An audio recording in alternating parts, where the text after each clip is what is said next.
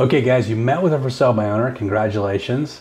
But what's next? How do you stay with them over the 4 to 6 weeks is generally how long it's going to take to incubate them, meaning that from the time they put the sign on the lawn to the time they get frustrated enough to list with a realtor, which 92% of them will, how are you going to stay in contact with them over that 4 to 6 week period?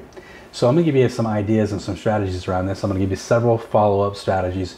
Number one is first getting permission from them to follow up. So I may say something like this: hey, listen, I promise you I wasn't going to ask you for a listing, and I'm not. But since I've already been here, would you be curious to know what your competition looks like? What I find is that you have a peer group, and that peer group is the people and the houses that people will look at when they look at yours. So generally there's like 5 or 10 competitors out there that a buyer will look at, not just look at one. What I can do for you is I'll shoot over that list for you because you want to know what you're competing with, and I'll tell you what I think your strongest competitor is. No one can resist this. Everybody's going to know what you think their strongest competitor is. That's one. Second, of course, you can just do a full-on CMA.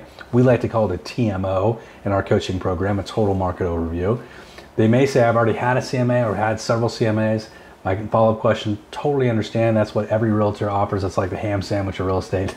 But what I offer is something different. I offer a TMO, a total market overview. Here's the difference. We're looking at the nation, the state, the local market, and then your neighborhood. Total 360-degree view of every listing in the market. Every listing that's sold, we look at how long it took to sell, all the transactions that it took for them to put this together, if it went pending and then fell out. Also, we're going to look at any price reductions they did. So we're going to look at every single aspect of getting your home sold. And the other question is, how long has it been since the last agent gave you a CMA? The market's dynamic, so there's other listings that have definitely came to market. How about offering a lender? Your favorite lender. You could say, you know what, as you have buyers coming in, you're going to want to make sure they're pre-qualified before you allow them to come in your house. I wouldn't let anybody that's not pre-qualified talk to a lender, giving their idea to a lender to come into my house, just for safety reasons. So would you like me to put you in contact with a great lender? How about an inspection? Have you had an inspection done yet? Almost every buyer that buys a home today does what's called a whole house inspection. Now you can wait for that to happen in escrow, but then that could be a way for a buyer to back out. One thing to do, and some sellers like to do, is to do a whole house inspection in advance. Then they figure out everything that's wrong with their house and they fix it in advance, so that kind of takes the surprises away. Now there is one downside. If you find something about the house that's structural, you have to disclose it or fix it so that the buyer is aware of it. Another thing we might offer is to introduce them to an escrow officer that can help them if they get into escrow, if they have an offer that comes into fruition, it comes into an acceptance mode. How about open houses? Are you doing an open house? How would you feel about me doing an open house? I will pay for it. I'll spend all the money on it, all the marketing on it. Every buyer that comes to the house, I will give them to you. I'll give them all the contact information they gave to me. If somebody wants to buy the house, I'll give it to you. What's in it for me? What's the win for me? The win for me is that, if we have 20 people come to the open house, which is kind of my average, 19 of them may not buy your house, and the one that does, you can work with them. The 19 that don't, I can work with them and maybe find them another house or help them sell their house. So there's a lot of wins there if you're interested.